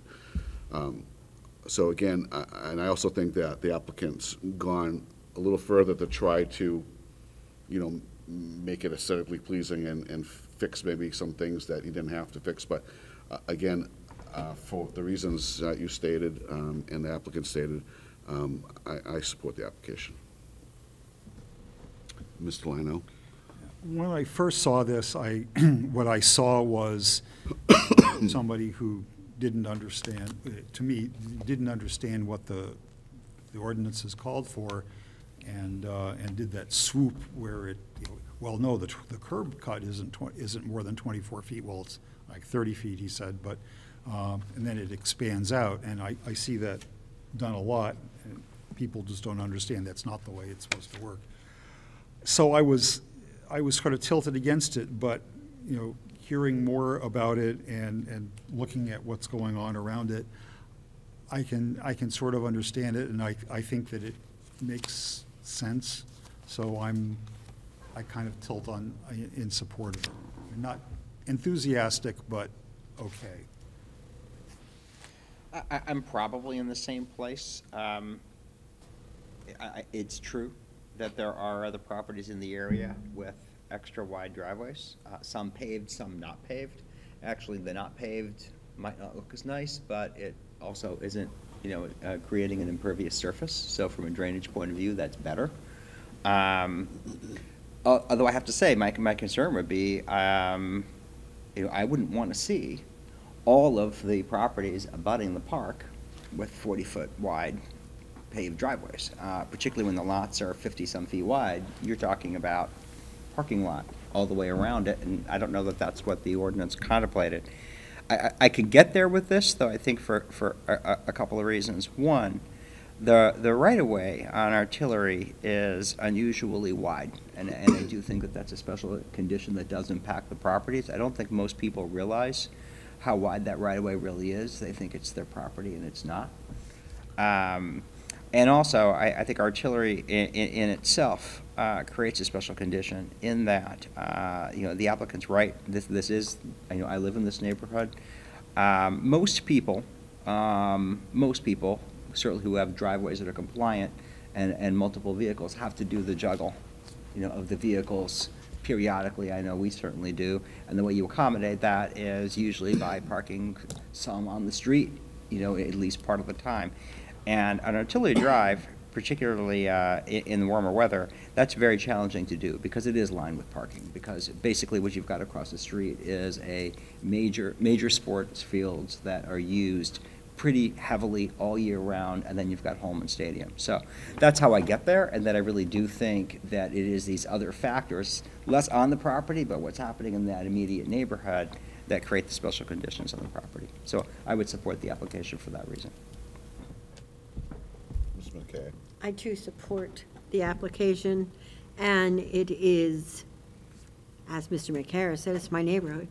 And I understand the parking issue, because that'll happen on Cortlandt Street as well. And people are taking up parking on their front lawns because you'll get ticketed. I've been in my property since 1988. And so I have, I've seen that. And when you go down there in Artillery, you're right, people assume it's their property. It's not, and they're getting ticketed for parking on what they assume is a safer place to park. So I think aesthetically, this looks really well. I understand even the size of the garage because of having a large truck. I have a son who did the exact same thing because of the size of his truck, and it makes logical common sense. So I am in support of this. Mr. Curry, would you like to make a motion? Yeah, make a motion. Okay, great, thank you. I make a motion on behalf of Albert Monaco at 39 Amherst Street. There's two area requests before us. One is to exceed maximum driveway width. 24 feet is allowed, 40 feet is requested. Actually, there's three, I'm sorry. The second is to exceed 50% of front yard paved. 66% is proposed in this application. And the third is for minimum open space, 35% required, 33% proposed. I think the board finds that a variance is needed to enable the applicant's proposed use of the property, given the special conditions of the property, which we discussed quite a bit tonight, the extra wide right-of-way on Artillery Lane, the fact that it's adjacent to city-owned land, ball fields that are heavily used in the summer makes parking particularly challenging, and also that these row of homes have no parking on the front and all the parking is on the back. And given those special conditions, I think the board finds that it's reasonable for this 40-foot request. I guess just one other condition to throw out here on the motion is that there's other driveways close by that are probably large or larger than this. So the board finds that this request is within the spirit and intent of the ordinance. I think the board finds it will not make any impact on surrounding parcels. I think the board finds it's not contrary to public interest and substantial justice to the landowner as served. So I make a motion to approve these three variances as requested. Seconded by Ms. McKay. Any discussion? Seeing none, all those in favor? That's 5-0. Congratulations, your motion passes. You're welcome. Have a good night. With that, I'll close case number 4.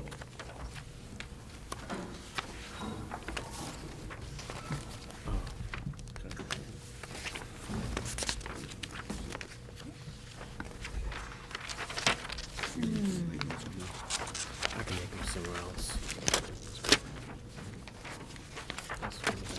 All right, next on the agenda, there are two rehearing requests that we can attend to now. The first rehearing request, I'll read into the record. It's for owner Savcam LLC, New Hampshire, #1 Rule, Cellular Incorporated. Requester of the rehearing is PRA Properties LP. Case address is L Silver Drive. Rehearing request from 11/12/19, public hearing. Savcam LLC, owner, New Hampshire, #1 Rule, Cellular Incorporated, applicant L Silver Drive. Sheet A, Lot 993, requesting the following. Special exception from the Land Use Code, Section 190-15, Table 15-1, number 276, to construct a 130-foot tall monopole communication tower with an associated service truck containing radio equipment, and the following variances. 1, from Land Use Code, Section 190-38, Section C, subsection 1, to allow a setback of 23 feet 8 inches to the nearest property line, 400 feet required. And 2, from Land Use Code, Section 190-38, Section C, subsection 2, to allow a tower within 1 mile of the existing tower. It's in the GOV zone, Ward 7. Okay, so we have the hearing request in front of you. As usual, there are 4 questions that we have to answer. And we'll go through those. Is there any discussion that anybody would like to have before we start? And I trust everybody has the rehearing request from the abutter, and there was also 2 other pieces of correspondence, one from the law office of Stephen Grill and one from Princeton Properties, so I think they may have been on your desk, on your table. So, okay. Everybody has everything. So is everybody ready to get started? Okay, so we're going to go through our process. We'll ask each question and go around and... You might want to mention to the audience that there is no audience participation in this. Yeah, so this is just a procedure that the board follows, and again, this is not a public hearing. This is a part of our public meeting. So in this case, the first question is, was there any procedural error, which includes improper notice, denying someone the right to be heard, etc.? Mr. Currier? Well, I think in the rehearing, the first rehearing request from the abutter, there's a claim that there was improper notice. It's paragraph B. So I'd just like to throw that out, that the rehearing request, specifically says that in paragraph B. Since we're getting right into it, I say I believe that proper notices were provided. Mr. Falk provided I guess you'd say the communities that were notified. Do you want to speak to, what do you call that notice? Well, it's a state law that you have to notify all the towns and municipalities within a 20-mile radius. And there's a list of about 30 or so towns that we did notify. And that's one of the first things we did in this case. Or any T-tower, we notify all the towns nearby. And it's always sent to the town clerk's office. So I can attest that that was done. So my point of view on this is I wasn't here at the original hearing, so my opinion here is based on reading the minutes and this rehearing request, and also the response to that by Mr. Grill, and the response to the response, you might say by Princeton Properties, but I feel that there was no procedural error, that the notice was proper, and no one was denied the right to be heard. My opinion on question number 1. Thank you, Mr. Carter. Mr. Lionel? I agree there was no error. Mr. McCarron? I agree. Mrs. McKay? I agree. I also agree. Second question is, was it an illegal decision? In other words, did the board fail to completely address each of the points of law required for the special exception and/or variance? Mr. Currier. Well, I think in the original request by the abutter, the paragraph A speaks to an illegal decision, or maybe I would say the board failed to completely address the fact that it was an exception.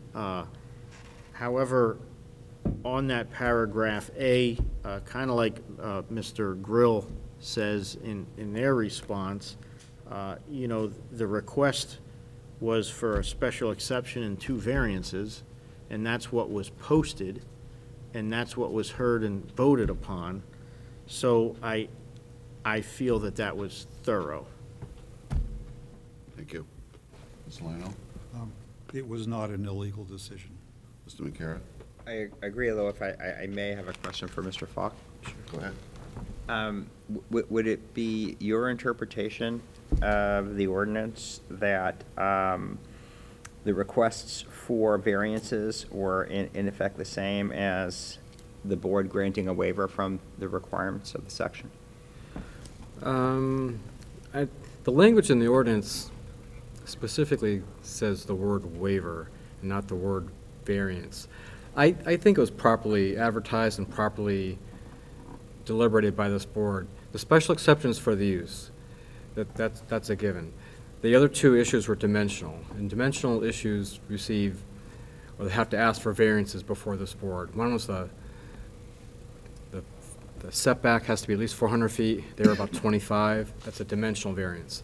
The other variance was that you can't have a tower within 1 mile radius of another tower. And this one was within a mile of the tower that they're replacing. But even though it's still there, it's still a tower. So we think that that was properly executed by this board, the special exception for the use and the variances for the dimensional issues. There have been many other T-towers in this city, and that's been a consistent ruling by our staff and testimony by the board that, you know, it's a special exception for the use, and anything that doesn't get met dimensionally is a variance. The planning board may do waivers. I've been on this board for 21 years. I've never seen or heard or ever seen the board mention the word waiver except for an equitable waiver, and that's a whole different type of a land use issue. So I would say I concur. There was no illegal decision on the basis of the input we received from the zoning administrator.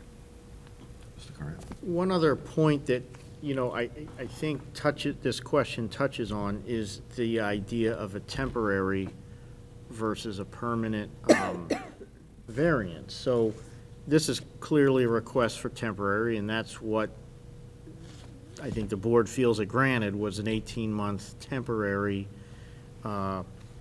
variance. Now, yes, we all go to the training. I feel we all know that a variance runs with the land and by definition is in perpetuity. If you look at the history of this board or myself, there have been, you know, and I voted for temporary things, temporary variances, you know, and so a literal interpretation of the hardship and perpetuity doesn't accommodate a temporary. I get that, I hear that, and that's spoken to loudly in the rehearing request. But I also feel that a board doesn't have to take a literal interpretation of that rule about perpetuity. And I think that if we weren't permitted to have a temporary condition, so this could only be in perpetuity, I couldn't vote in favor of this, and I think the board did make a wrong decision.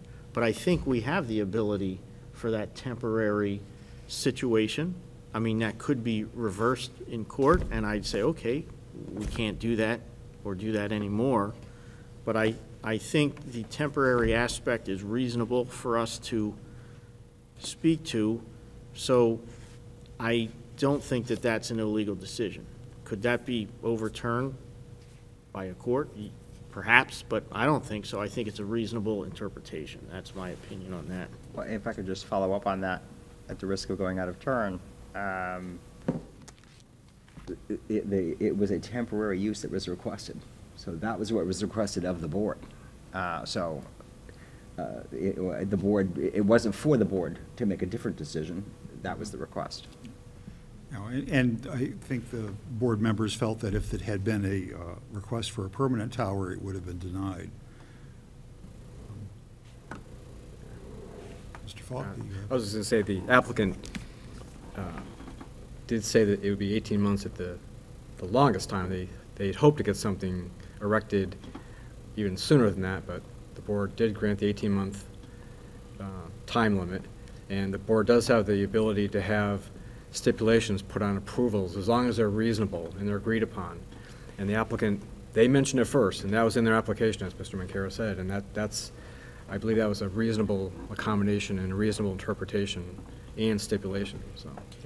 And just another point on temporary, like the variance for the tower within a mile of the other tower, I mean, that's a tower that's coming down. So like as the original application says, or maybe it was Mr.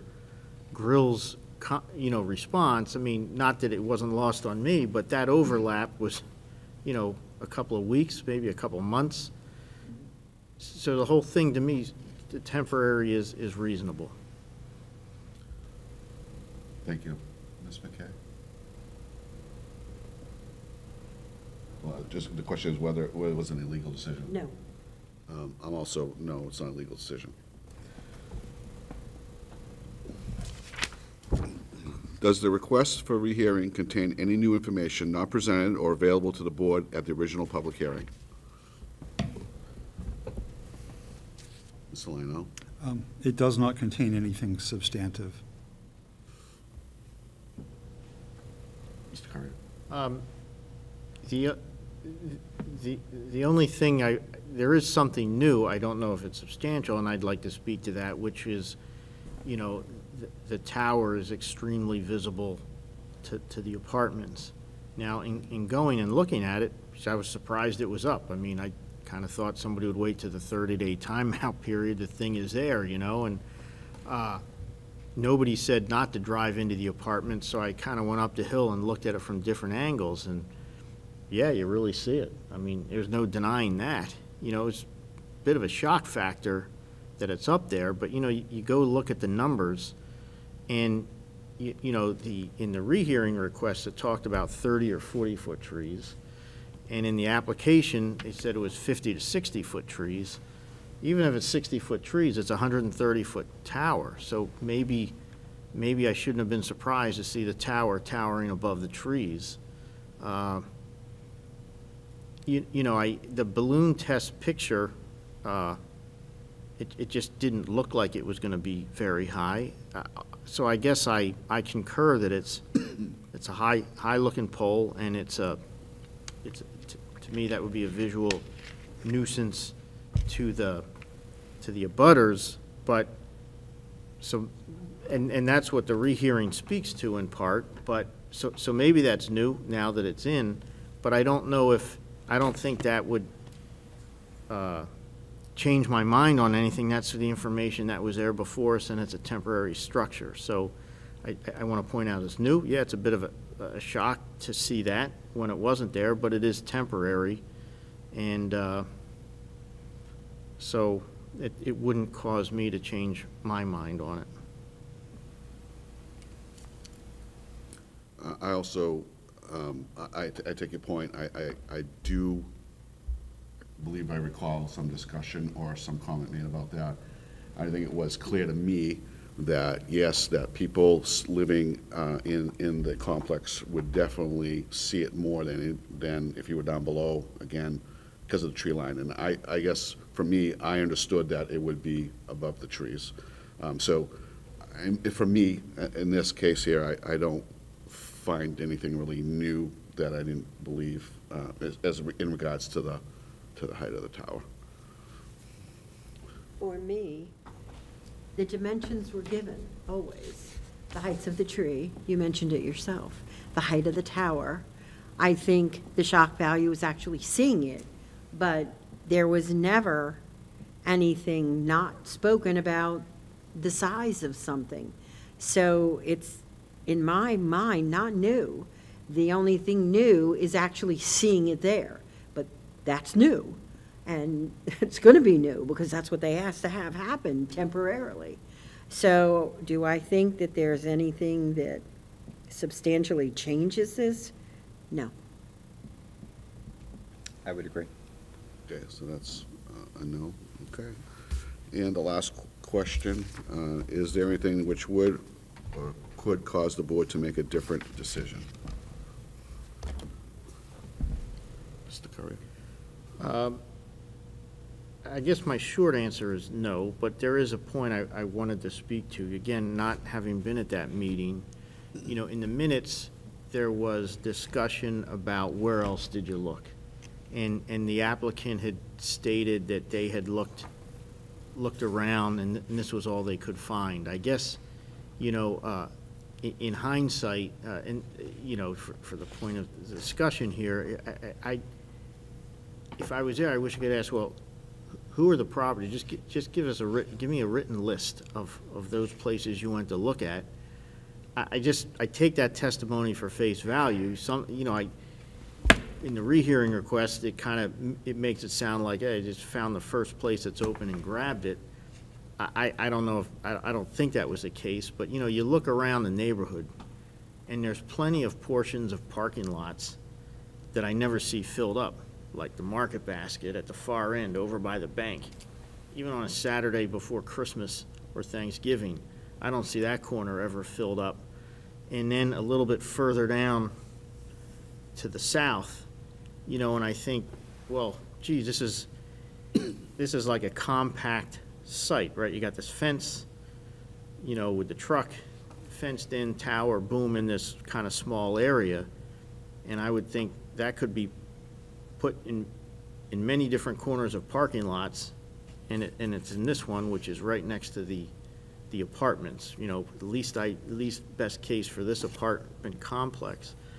But I don't know. I mean, I take for face value when the applicant says they looked exhaustively around, and I guess I just leave it at that. If there was, I was just curious if there was more to the discussion. There was testimony to that, and they had looked at several pieces. I don't know the exact number, but, and I think that the answer was that most of it, some of it was unavailable. I did even broach the subject of course, Pheasant Lane Mall is a big complex, but parts of the mall are in Tingsboro, and this tower has to be located in New Hampshire. It's not a Massachusetts thing. So there was these discussions that went back and forth, and those that were there can expound on that. But I think that we did ask that question. I think I asked that question, like what else was available, and I think they answered.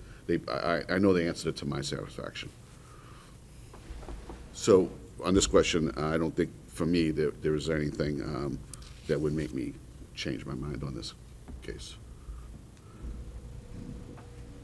Mr. McCarron? I can't make any determination other than what's in the record, so I would just have to assume that, you know, the testimony that was given was accurate. I don't see anything that would have changed my vote on this. No, there's nothing that would have changed mine.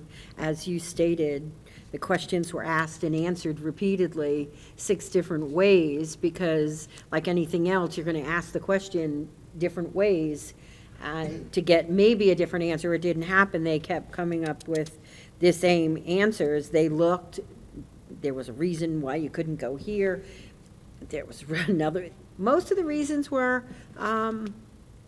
they couldn't get the property. The owners just weren't going to let that happen. And they finally found one where it would happen. And so, do I think there's anything that would make me make a different decision? No. They did verify. I think they did it maybe a little bit on a shorter time frame than they could have. I think they probably could have done due diligence a little better and maybe started, you know, beating feet sooner. But it is what it is. Okay, so with that, I believe we're pretty much unanimously in that. So I can make a motion. Okay.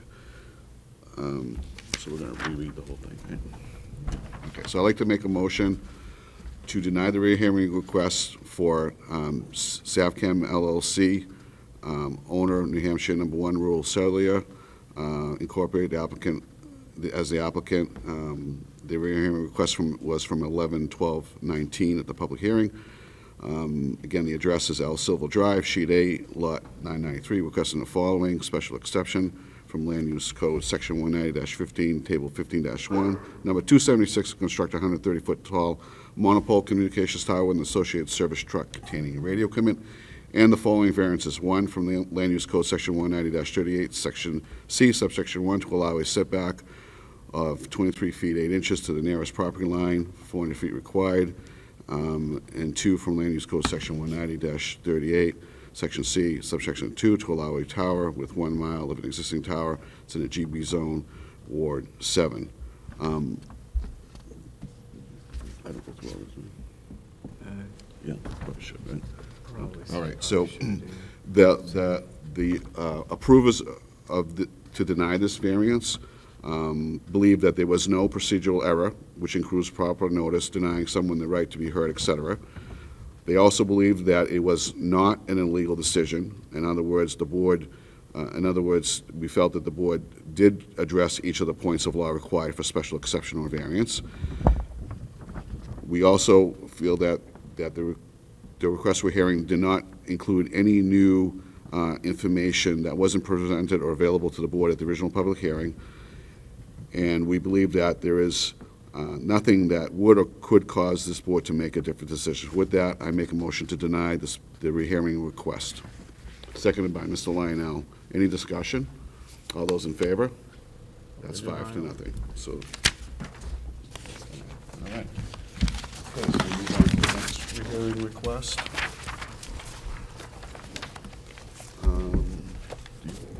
I'm sorry, I didn't go your piece of paper again.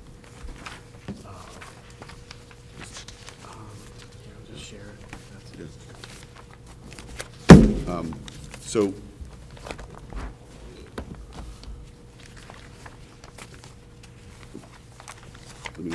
let me know when you guys are ready to go.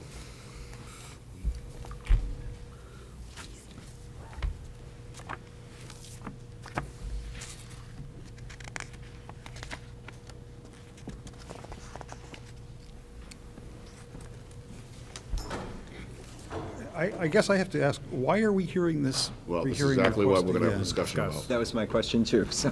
So before I even go through this, does anybody believe that we should be rehearing this request at this time? Mr. Currier? I thought this request is asking us, is appealing to us, the planning board decision. That is something that this board does not have the authority to do. The planning board decisions are only appealed by the court system. This case, the public hearing was on originally 9/10, September 10th.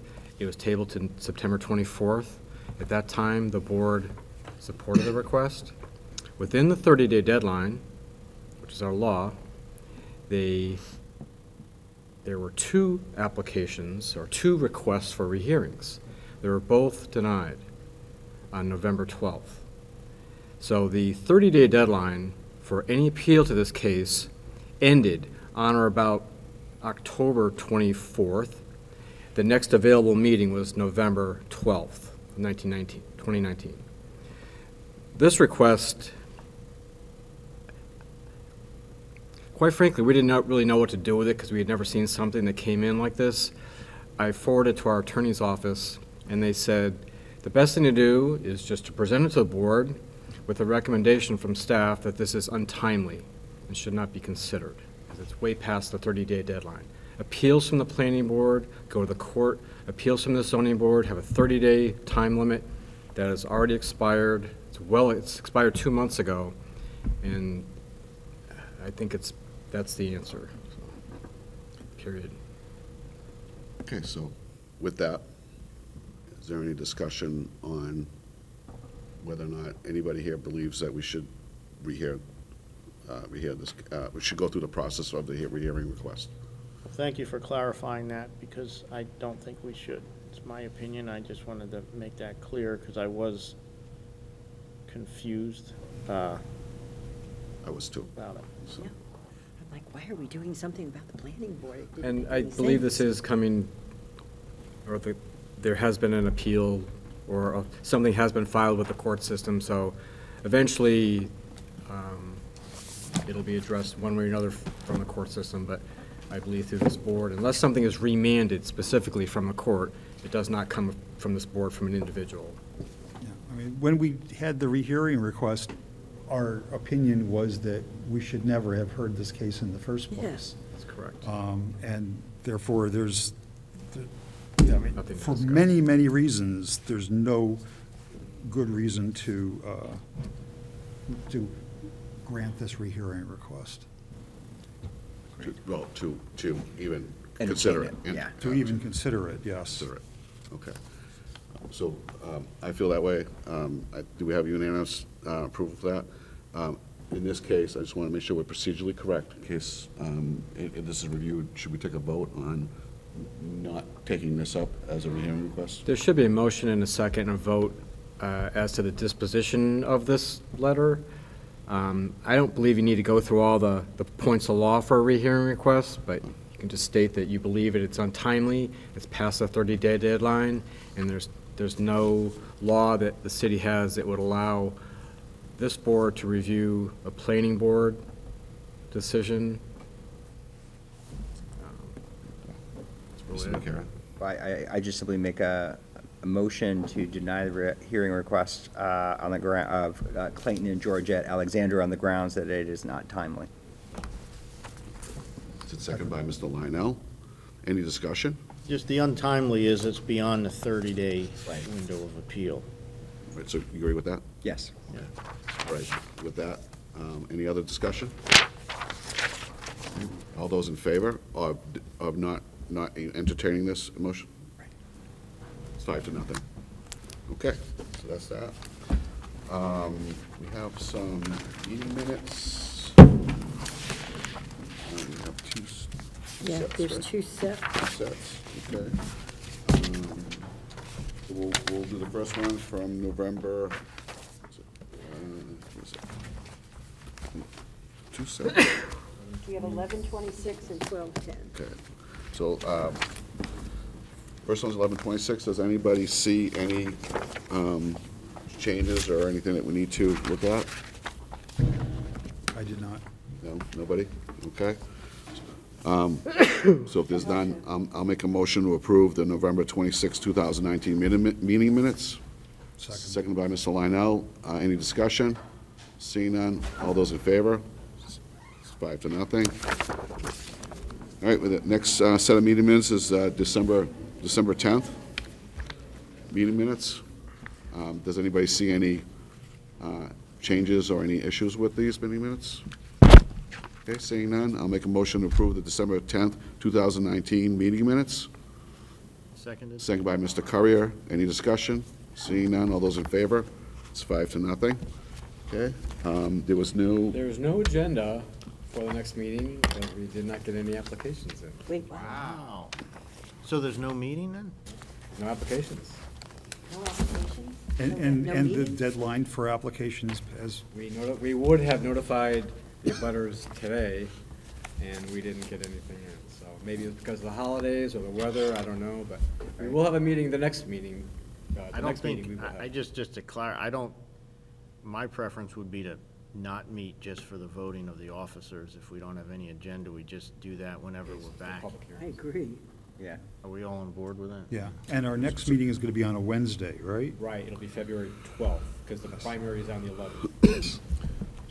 so, We've already, we have that all on the website. I know we've taken care of all that, so that should be all set.